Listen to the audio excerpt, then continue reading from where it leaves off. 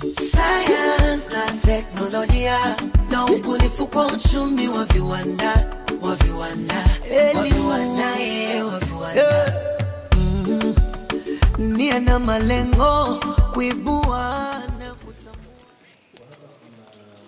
mfuko wa taifa wa uwekezaji wa teknolojia na ubunifu mtusate.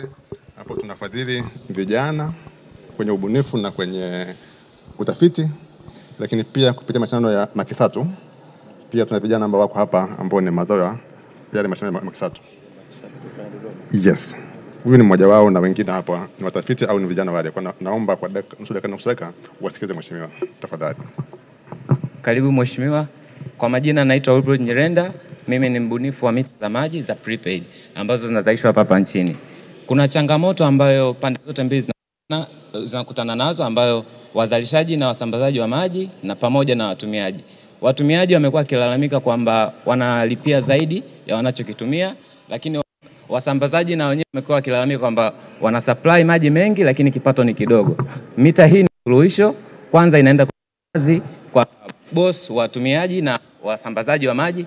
Mtumiaji atanunua maji kwa token, akipata token yake atajua na unit ngapi anazitumia, zikisha itafunga mpaka ataponunua tena. Na akifanya hivyo maana yake yule msambazaji amepata hela yake mara ya kwanza kabla hajatoa huduma, na kazi yake ni kuhakikisha mteja anapata huduma yake. Mita hii inafanya kazi kama ifuatavyo. Tumeifanya iwe custom, iweze kukubali kadi tofauti tofauti. Kwa hiyo kama una kadi ya benki unaweza kaitumia kadi ya benki yoyote ambayo inatumia mfumo wa kisasa wa smart card. Ukiisogeza, hiyo ni ya benki gani? Hii ni N-card, kuna NBC, kuna CRDB na hizi custom zote zinakubali. Ukiisogeza mita itaitambua, itakwambia salio na itaanza kupa maji. Kwa hiyo itakupa maji mpaka salio. Yes. Salio 999.48. Okay, sawa. Tumeshafanikiwa kuzifunga hizi mita ndani ya mikoa 5. Mategemeo yetu ni kumaliza ndani ya mikoa yote 25. Tunafunga katika kila mkoa, tunafunga mita 4 kwa ajili ya piloting na maendeleo ni mazuri. Changamoto tunayokutana nayo haswa ni machinery. Tunapata tabu kumit standard kwa sababu tunakosa machinery za kufabricate kesi. Kwa hiyo natumaini mheshimiwa utaweza kutufikiria na kutusaidia kwenye kupata hizi machinery za kufabricate. Fanya survey kujua wapi huko unapata hizo mashine? Yes, nimeshafanya survey na nina list ya specification ambazo mashine gharama zake. Yes.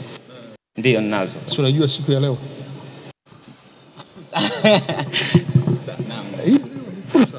Mheshimiwa Waziri Mkuu, tuna mkataba na Ruwasa.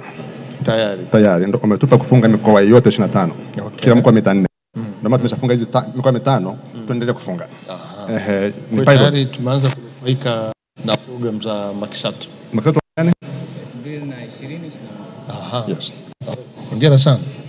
Asante. Karibu sana Mheshimiwa Waziri Mkuu. Asante. Karibu sana. Mimi naitwa Mr. Patrick Tos. Sisi kwa kushirikiana na Tume ya Taifa ya Sayansi na Teknolojia tumekuja na mashine za kisasa kwa ajili ya kuvuna sumu inayopatikana kutoka kwenye nyuki. Ya ile sumu inayopatikana kutoka kwenye nyuki ina wide application kwenye sekta ya afya na pharmaceutical industry. Okay. Lakini changamoto kubwa ilikuwa ni juu ya upatikanaji wa hii technology kwa ajili ya kuweza kuextract.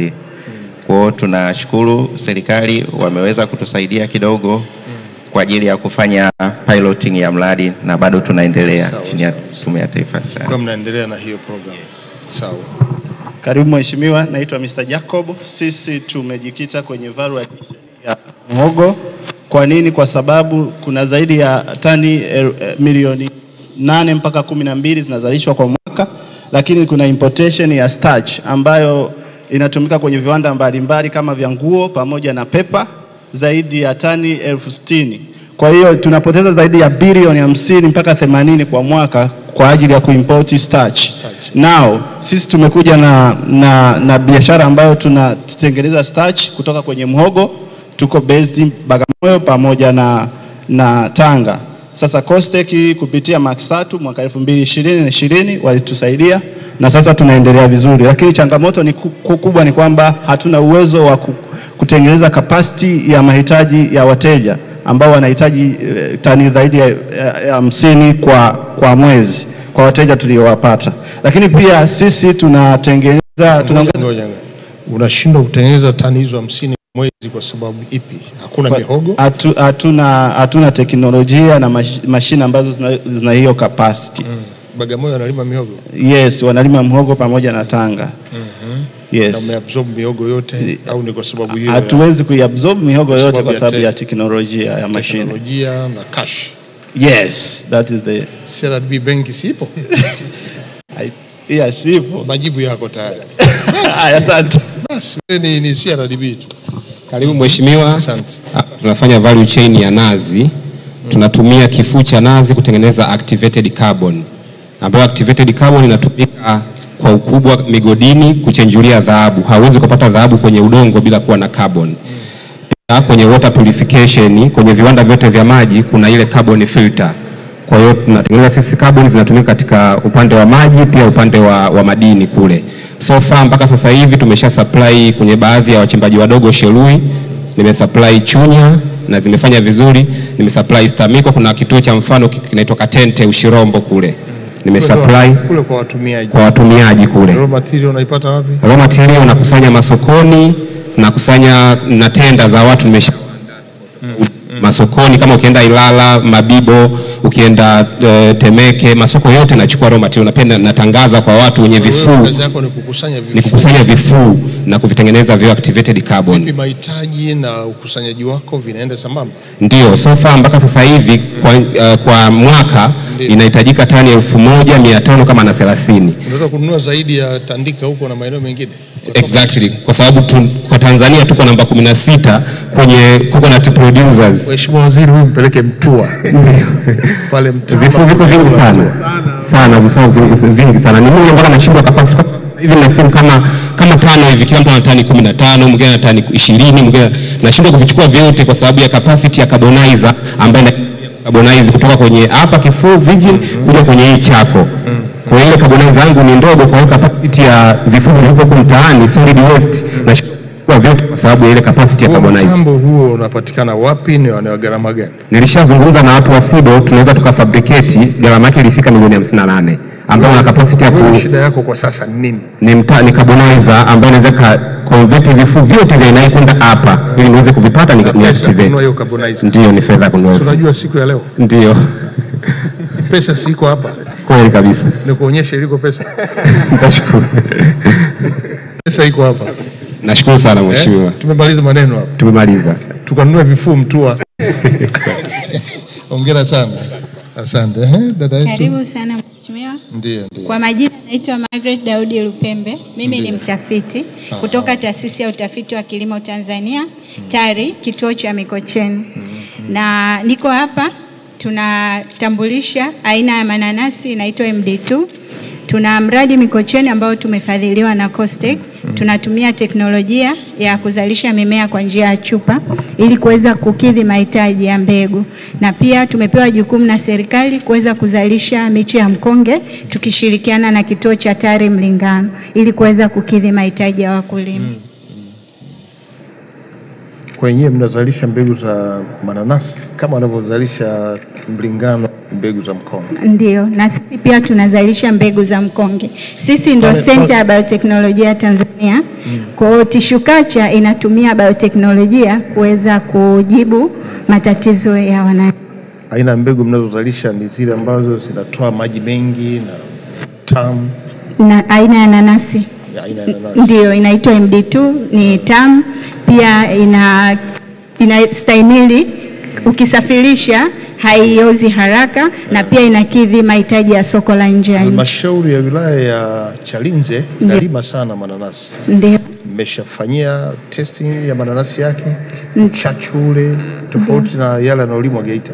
Ndio. Tumeshapanda shamba darasa kwenye mkoa wa Pwani, eneo la Fukayosi, na pia shamba la taasisi ambalo liko Chambezi, na pia tumepanda Kinole, Morogoro, shamba darasa, na pia tumepanda Njombe, sehemu inaitwa Madeke. Kwa mwaka 2022 mmeshazalisha miche mingapi?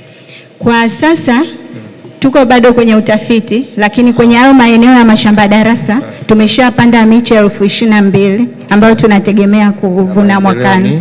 Maendeleo kwa sasa kwa hatua za awali yanaendelea vizuri. Demand ikoje? Sio kwa wakulima. Kwa wakulima tulianza kutambulisha mbegu hizi kwenye maonyesho ya Sabasaba, tulifadhiliwa na Costech, na unaonekana uhitaji kwa wakulima ni mkubwa. Tuanze kampeni maalum ya kutambulisha na kupromote kilimo cha minanasi. Capacity hiyo mnayo? Tuanze kampeni sasa. Capacity hiyo tunayo, lakini kwa sababu tuko kwenye utafiti, kwa hiyo lazima tuhakikishe hatua zote mwakani 2024. Ndio. Okay. Asante. Hongera sana. Asante sana. Asante sana. Karibu mheshimiwa. Ndio. Katika mfumo wa kipekee wa mazao hub. Mfumo wa mazao, mimi naitwa Geoffrey Tinganamba, niko chini ya DTBI. Nimekuwa supported na Costech. Tumeunda mfumo wa kusimamia uzalishaji wa mashamba kwa simu. Unaweza kuzunguka kwa simu yako ukapima eneo la shamba lako na ikakalculate mpaka value la shamba. Mfumo huo uko kama mobile app ambao unafanya paka offline, kwa maana kwamba unaweza kukalculate eneo la shamba. Ukitoka hapo unaweza kufanya budget ya kilimo chako kwa mkulima, akabudget kilimo chake, akafanya projection kulingana na mkoa aliopo. Akishafanya projection anaingia kwenye actual activity, ndio maana tunaita ERP, kwamba unasimamia activity zote za kilimo kila siku. Mkulima anapoingia shambani, activity ina track activity mpaka expenses, mpaka movement ya crops. Kisha toka kwenye harvest, movement ya crops mpaka kwenye masoko. Kwa maana kwamba wanunuaji, viwanda ambao tumeungana navyo, tumia mfumo kusimamia wakulima wao na kuweza kuzalisha mzigo wa mazao kulingana na ubora wanaohitaji. Pia tunaungana na vyama vya ushirika. Nashukuru mwenyekiti hapa tulikaribishwa. Tumeshaonana Dr. Ndiege kufanya kazi na vyama vya ushirika. Mwenyekiti wa tume ya ushirika kufanya na vyama vya ushirika kwa ajili ya wao kusimamia wakulima, kusajili wakulima na kusimamia mfumo mzima wa uzalishaji. Lakini pia kuna commercial farmers ambao tunafanya nao kazi. Pia Zimbabwe wameweza kutu approach kwa ajili ya kuimplement mfumo kwa wizara ya Zimbabwe kwa ajili ya kuimplement. Lakini pia tumekuja na kitu kingine tena kwenye huo mfumo kwa ajili ya kupima udongo. Serikali inaingia gharama kubwa kuagiza mashine zile skana za kupima. Sisi mfumo wa mazao habu tayari tumesha testi, ambao gharama yake ni $700 tumeweza kununua kutesti ile skana. Inachokifanya inakuja inapima udongo. Kwa hiyo tunachohitaji ni kuungana na serikali kuweza kuona namna gani tunaweza tukapunguza gharama za upimaji. Tunachohitaji kuungana na serikali. Yes. Ili kuwawezesha kupunguza gharama, kupima udongo. Gharama iweze kupungua. Yes. Basi tumemaliza kazi. Ujumbe umefika. Costech pamoja na waziri yuko hapa. Asante sana. Majibu hapa yapatikana. Hongera sana kwa kudevelop program hiyo. Asante sana. Asante. Karibuni waheshimiwa. Tunajua Tanzania kila mwaka kuna wanafunzi wengi wanafeli masomo ya sayansi. Hata matokeo ya juzi ya form 4 yanaonyesha kwamba wanafunzi wengi wamefeli sana masomo ya physics pamoja na biology pamoja na kemia na hesabu sana. Sasa smart darasa ni mfumo uliosapotiwa na Costech unaosaidia wanafunzi kujifunza masomo ya sayansi kwa vitendo kidigitali. Kwa kama hapa unaona ni moyo, tuna uwezo wa kupasua, mwalimu ana uwezo wa kufundisha akiwa popote, kwa maana maabara ni chache na vifaa ni vichache, wana uwezo wa kulebo akafundisha kwa vitendo. Sasa hii ni kitu tunachokiita demo ambao tulikuwa tukifanya, lakini sasa tunapeleka kuunganisha mfumo na vitabu vyao wanavyotumia darasani. Ni kuonyesha mfano. Hiki ni kitabu cha mwanafunzi anachojifunza darasani kutoka taasisi ya elimu. Hii ni measuring cylinder. Smart darasa tunachokifanya, tunaleta uhalisia kwenye vitu wanavyojifunza. The same topic tuna uwezo wa kuleta uhalisia mwanafunzi akaona. Kwa hata kama hawana maabara au kufika mpaka wafike form 3, wanaweza sasa kuja kutumia mfumo wa smart darasa kujifunza uhalisia. Kwa vile wanavyosoma kwenye kitabu wana uhalisia wake. Hatujaishia hapo tu, kwenye vitabu kuna activity mbalimbali. Kama hii ni step ambayo anatakiwa afanye maabara kuanzia mwanzo mpaka mwisho. Lakini kwa kutumia smart darasa mwanafunzi anaweza akapata akafanya hiyo experiment kidigitali, akaelewa jinsi process nzima ilivyo. Kwa maana maabara tunaendelea kujifunza zile experiment 4 tu za NECTA na kuzifanyia. Kwa hiyo unataka kutuambia unaweza kuendesha somo hili darasani na mwanafunzi akatumia kompyuta badala ya makaratasi. Ndio. zile alternative practical zote tukafanya. Mwalimu wa somo ile application anaipata wapi? Yes, kwa sasa hivi tunamalizia mfumo ambao utawezesha wanafunzi kujifunza kwa vitendo kuanzia form 1 mpaka form 4 na awamu ya kwanza itakuwa form 1 mpaka form 2. Kwa msaada wa Costech sasa hivi kwenye hiyo form 1 mpaka form 2 tumefikia asilimia mpaka kama 35. Tunategemea kumaliza nyingine mwezi wa 3 mwishoni mpaka mwezi wa 4 mwanzoni. Kwa hiyo kuniambia shuleni hakuna sababu ya kununua skeleton hii. Hapo. Yes, unaona kama hapa mwalimu popote Tanzania kwa kutumia simu ana uwezo wa kuonyesha uhalisia juu, chini, pembeni, na uwezo wa kulebo. Inakupa 3D. Yes, 2D. Kuletea hii inakuwa kama ni picha. Kama is an object. Na unaweza ukaigeuza hiyo. Yes, ukizunguka ni kama unavyozunguka maabara au kama ubongo tunaweza tukaupasua. Ili sasa ingie hapa lazima uwe na picha yake. Okay. Kwa sasa tunatumia picha kwa sababu simu za Watanzania wengi haziko, yani simu za gharama kwa sasa ndo zina uwezo wa kufanya bila picha. Lakini hivi karibuni tutakuwa tunatumia vitabu ambapo kama hapa tuna uwezo wa kufanya majaribio juu ya meza. Kwa hiyo kama vile mwanafunzi yuko maabara. Kwa hiyo kuna step 1. Hii ni experiment ya kuonyesha effect ya hydrochloric acid kwenye karatasi. Hapa tutaona mwishoni karatasi inaanza kuungua kama vile mwanafunzi anafanya in real time. Kwa hii ni bado tunaendelea kumalizia awamu ya kwanza, tunategemea ishe mwezi wa 3 mpaka mwezi wa 4. Yes. Kwa hiyo kwa sasa hivi tunataka kufanya kazi na taasisi ya elimu tuweze kupata haki ya kutumia hizi notes ili kuweza kutengeneza mfumo kamili pamoja na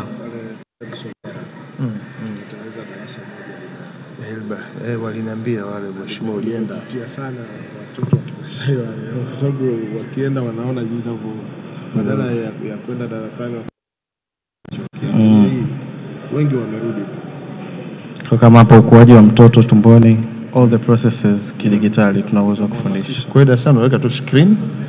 Yes. Mwalimu ana uwezo wa kuelezea visually, ama kama ni kuna kompyuta shuleni wanafunzi wanaweza kufanya majaribio hata mara 100 mpaka waelewe, then waende maabara, which saves also cost kwa mashule. Lakini pia sasa hivi kupitia sera ya serikali tunashukuru walimu kuwa na tablet popote nchini, wana uwezo pia wa kutumia smart darasa popote walipo wakafundishia kwa wewe. Taaluma ulipata wapi?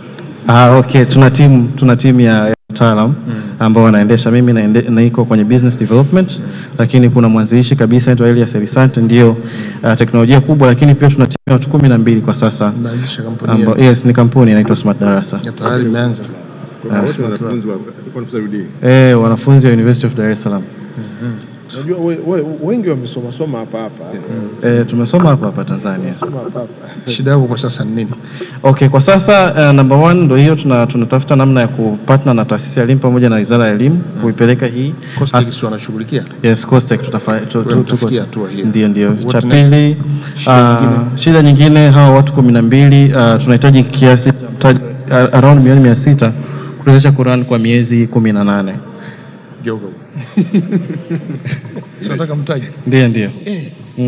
Kuongeza sera libika kuita leo. Kweli. Uje kudisplay hapa. Tunashukuru sana kwa programu yao.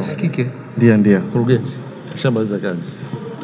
Mkurugenzi Costech, utamuona tu mkurugenzi. Kama programu yao ni endelevu na kama kweli inaweza kusaidia ufundishaji wa masomo ya sayansi madarasani, bora tuendelee na hawa wa develop afu tuwatambulishe nchini. Wataitwa na government lakini pia na private sector. Asante sana. Hongera sana. Karibuni sana. Asante. Karibu Mheshimiwa Waziri Mkuu. Kwa majina naitwa Maria Christian Mabugo, ni mbunifu wa kutokea Costech. Ubunifu unaitwa waste to compost, ambapo mimi nabadilisha taka ozo kwa ajili ya kutengeneza mbolea na chakula cha kuku na samaki kwa kupitia la ozo zinazooza. Zile zilizoko kali yako hapo? Hizo. Unaweza chakula cha kuku cha samaki. Sawa. Kwa hiyo nitaanza kuelezea, huu ni mfano wa hizo taka ambazo zinaoza. Tunakuwa na hawa nzi wanaitwa black soldier fly, wanataga mayai kama unavyoona huku chini, haya njano. Kwa hiyo tunatoa haya, tunayahatch, tunaweka kwenye ile, unachanganya na kitu chote ambacho kina kama ni pumba au ni pumba ya mchele au ya mahindi. Baada ya siku 2 wanakuwa wameshaanza kutokea vidogo. unaviweka kwenye taka zinazooza. Baada ya siku 10 wanakuja wanakuwa lava ambao ndo hawa. Kwa hiyo kuanzia kwenye hii process unaweza ukawalisha kuku na samaki, au kwa yule ambaye ni small scale anaweza akatumia hii, lakini kwa large scale anaweza akatumia ile kwa sababu hii inakaa muda mrefu tofauti na hii. Kwa hiyo process inafuatia baada ya hapa wanakuja hawa pre-pupa. Pre-pupa ni tofauti na lava kwa sababu hawa wanakuwa bado hapo kwenye waste. Hawa wanatakiwa sehemu ambayo ni kavu, ambayo hamna waste. Kwa hiyo tunakuwa tunawavuna kutokea kwenye uchafu, tunaweka pembeni, wanakuwa pre-pupa. Hebu niambie wewe sasa, ili upate kufikia hatua ile kwa hali tulionayo nchini, unatakiwa upate kufanya kazi kwa namna gani? Tukupeleke wapi? Kariakoo au tukupeleke kule dampo? Kariakoo au sehemu zote ambazo za waste, kwa sababu mimi kwa sasa hivi nilipo niko Kimarabaruti na tumeweka hiyo strategy kwamba tunakuwa tunakusanya waste Jumatano na Jumamosi. Alafu mnaiwezesha tunaiwezesha pale, wanakuwa wanakuja tunatoa hawa. Kwa hiyo usihamie kabisa kule tunakopeleka malori. Sawa, nitashukuru nikipata nafasi. Anakuzuia nani? Wewe kwa nini kwenda pale anapofika Baisuzu na kumwaga? Tayari ishaoza.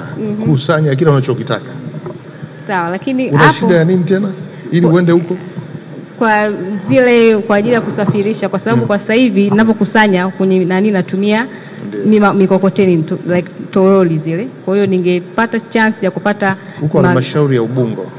Ndio. Ubungo wana kitengo cha kukusanya taka. Sawa. Wana watu maalum wamewapa kazi ya kukusanya taka. Wewe ukienda kwa mkurugenzi wa Ubungo ni kumwambia tu mahitaji yako ya taka. Sawa. Wewe utaingia kwenye ukusanyaji, atafurahi sana. Sawa. Na kama unataka kuingia ukusanya, shida yako itakuwa ni malori. Ndio. Pesa iko hapa kununua lori. Lakini kama ni dampo tu, ziko nyingi. Mimi naamini wewe utatusaidia kupata vyakula. Sawa, asante. Umebuni hii wewe mwenyewe? Ndio. Kweli? Ndio. Wewe maliza chuo gani? Na katika hapo mheshimiwa, ningependa ulipouliza hilo swali, ningependa kuzungumzia kwamba watu wasifocus sana kwenye labda kwenye ile academic background ambayo anayo, kwa sababu mimi sijasomea haya mambo. Mimi nimesoma sheria, ni tofauti kabisa na lakini kutokana na ile interest na kuona kwamba una innovation ambayo inaweza kubadilisha kutokea ile experience yako au elimu ambayo umesomea, ni tofauti. Umesoma sheria lakini kwa sababu umebuni jambo hili na umeamua mpaka umefikia hatua hii. Ni ubunifu tu. Ndio. Kwa muhimu hapa ni ubunifu. Ubunifu. Wala sio lazima uwe na degree. Wala sio lazima. Unaweza kuwa profesa kitu kashindwa kubuni kukaa kwenye taka. Kabisa, asante. Importation ya vyakula vya mifugo hapa inasema hela za kigeni. Kwa Costech tayari unao? Ndio. Na wanakusupport. Wanisupport study zako. Wamenisupport kwenye hii sasa ni mtaji wako na unafanya biashara. Umeshafika kwenye biashara tayari? Nimeshafika. Kuna kampuni moja ipo Kigoma inaitwa Tirebat Tanzania Limited. Inanunua hii. Ni wa Oman wananunua. Wao wanafuga nini kule? Kule nao wana samaki. Kwa hiyo wao wananunua hii pre-pupa. Kwa mfano hii pre-pupa kwa sababu mimi nakuwa nimeshatokea kwenye process ndefu huko nyuma. Kwa hiyo hii kwa kilo moja nauza 40,000. Hizi sasa unapata shilingi ngapi kupitia programu hii? Kupitia programu hii mteja ambaye anapata ni hiyo Tirebat na wengine wale ambao ni local ambao niko nao pale Kimarabaruti. Na umeshafungua account yako CRDB? Nitafungua. Vizuri, mimi nadhani mkurugenzi wa Costech atakusaidia. Sawa, asante. Mkurugenzi usimwache. Na huyu anaweza kuunganisha wenzake wengine kwenye mawazo haya. Na tumie halmashauri zetu zao, akianza na Ubungo lakini pia Ilala, Kinondoni kwenda kwenye maeneo haya. Anaweza kupata raw material akazalisha na akaprocess akapata hii. Na huku market ipo. Mteja yuko Kigoma lakini nataka kuambia wateja wala Kigoma mbali, ingawa pia umeshaanza nao. Wengine wapo hapa Dar es Salaam wanafuga samaki. Kwa hiyo tuna uhakika utapata mtaji na utapata uchumi kupitia hili. Asante. Hongera sana. Asante. Nimefurahi leo kukukuta hapa. Na mimi. Asante. Mkurugenzi, tunashukuru sana.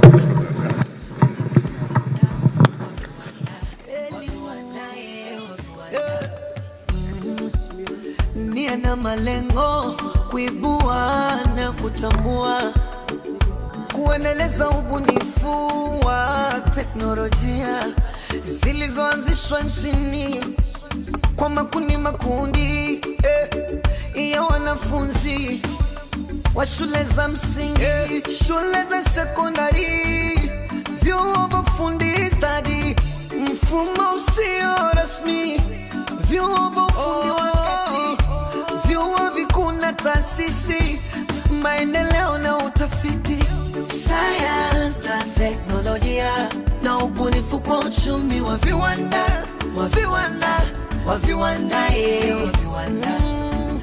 Shukrani kwa rais na serikali kwa kuhamasisha science na teknolojia, na ubunifu kwa uchumi wa viwanda,